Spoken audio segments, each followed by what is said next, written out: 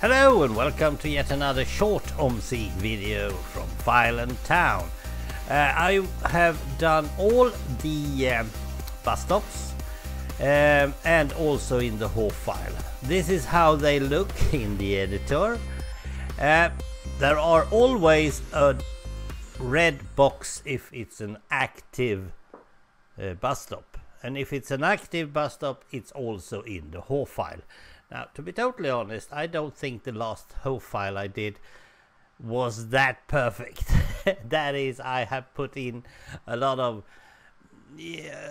unnecessary bus stops, and they're not in the trips and tracks later on, and that's probably why the AI can't read them. Anyway, that's how we are going to do it now. An active bus stop you can always see by this lamp. Let's see if I can just push it.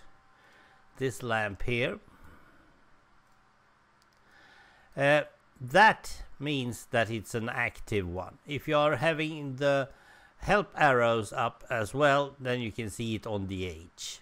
These two things makes it an active bus stop. That means that they might be people wanting to get off or on that one. And the light is also something that me and Mantalo was talking about, because he was driving a bus line in the middle of the night or in the morning or whatever it was. It was dark, and when he came up to a bus stop he couldn't see if there were any people there at all. He couldn't. So I thought, well, why not just put a light? Hopefully this little light here will help us see the passengers. It's not easy. For now I would recommend only driving in daylight, because there is no street lights or such. I also had to do the splines totally, and I use these invisible streets, as you probably can see. But in order to connect them from here to there, I had to have an other way. So I had to do an invisible street that was going the other way, so to speak, and yet not backwards. Let me show you. So they come, and this one is actually, as you probably can see on the picture, is actually going the wrong other way, but the track doesn't. The track goes correct. What I do is that I just replace a 0 with a 1, or a 1 with a 0, the other way around, and that way you can get them go the other way. I don't bother with the picture. I could do that as well, but I don't bother. So this is how it looks in the editor. So let's see it in the game. Okay, we are now coming up towards the bus stop, and I finally got my pedals in order. It was just making the default.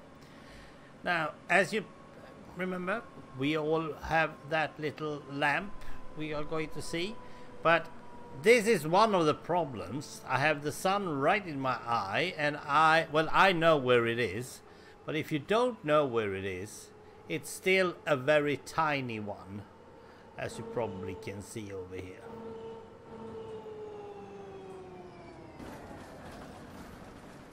So that's all there is to it, actually.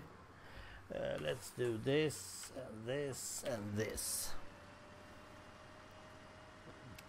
So it's not much you can see. At the moment I don't have the help arrows on. Let's put them on as well. There. That makes it a bit easier, of course. But if you are driving without, you're going to have... It's not a big difference between a non-active and an active bus stop. So I think it's a very tiny bit I have done. Now the help arrows is the best thing, so I'm putting them back on.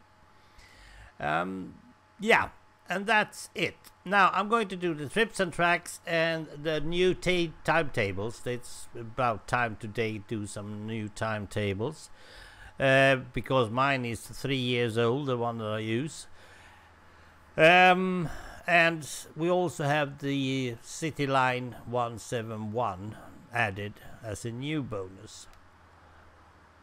And then it's a beta test. No, it's an alpha test first, and then it's a beta test. And I hope that I will give the beta testers as much help arrows that I can, but I'm not really into making them all.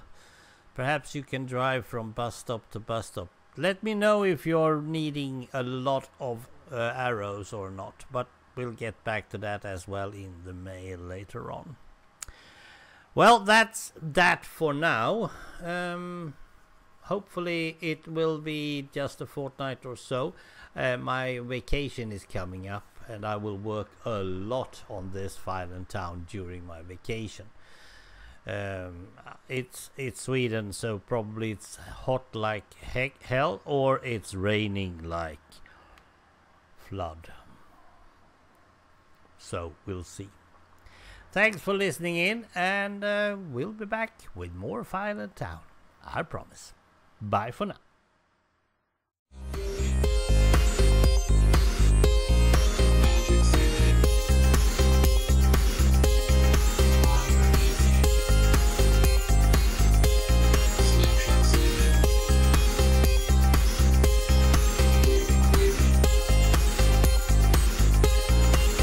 City.